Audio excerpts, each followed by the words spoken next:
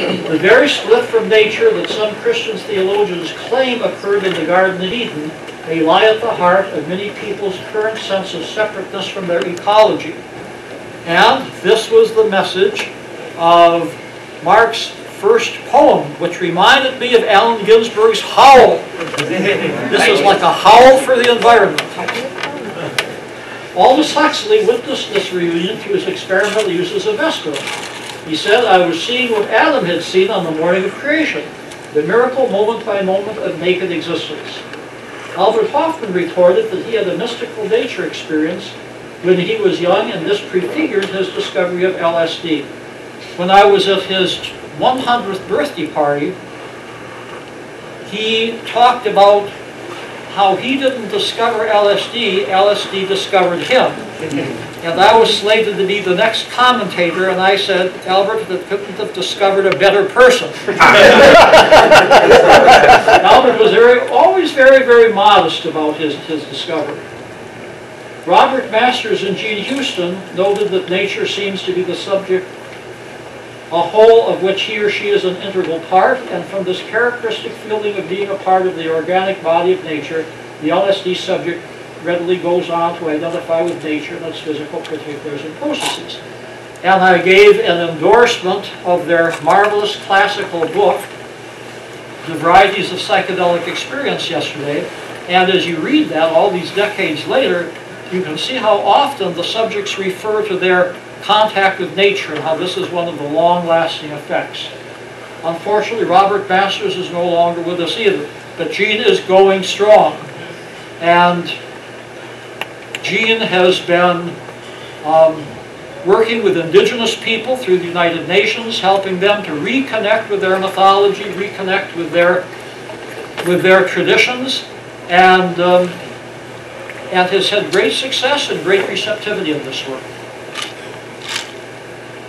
The shaman is a caretaker of nature and a negotiator between people and other than human persons, as Graham Harvey called them in his 2005 Animist Manifesto.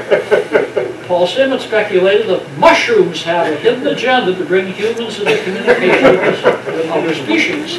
And according to the model that you discussed with us earlier, they might have had something to do with the whole evolution of the human nervous system. Sorry about that.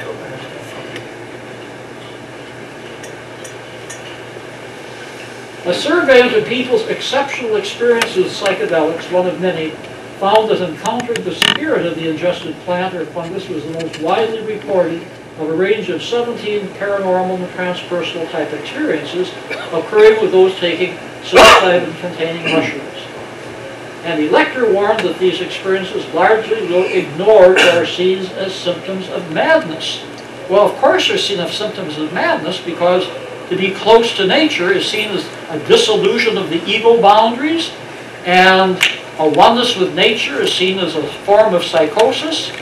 And thank heavens that we now have, thanks to David Lukoff and his team, in the Diagnostic and Statistical Manual of the American Psychiatric Association, a category for religious and spiritual disorders, so that people can get legitimate treatment if they don't know what to make of these spiritual emergencies.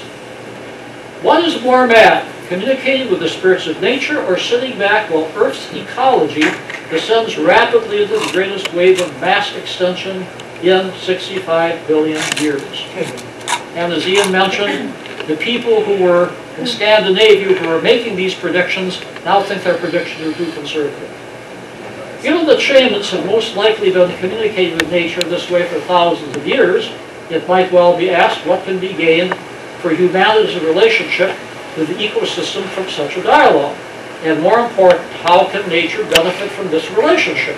This is a question posed by Paul Devereux in his latest book. The question is of central importance to ecological psychologists who attempt to understand behavioral and experiential processes as they occur within the environmental constraints of animal environmental systems. Paul Devereux and I did a simple experiment, not so simple for the volunteers. They went out and slept in sacred places in England and Wales.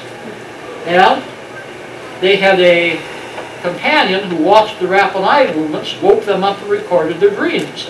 And the dreams they had in the sacred places were significantly different than their dreams at home in their comfortable bed.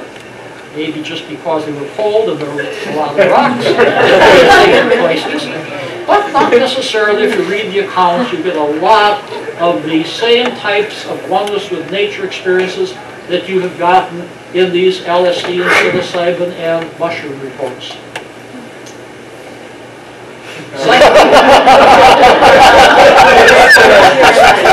This is the latest Alex Gray portrait.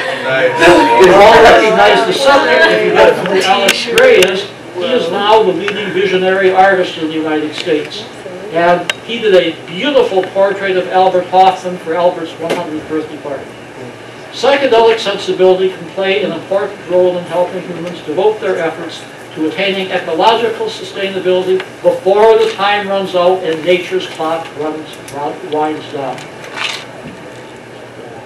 So, here we have it. Is this the twilight of the gods for all of us?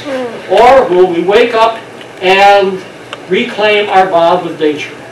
And that's the bridge that we are talking about. That is the bridge referred to in this marvelous conference that SAC is sponsored this weekend. Thank you.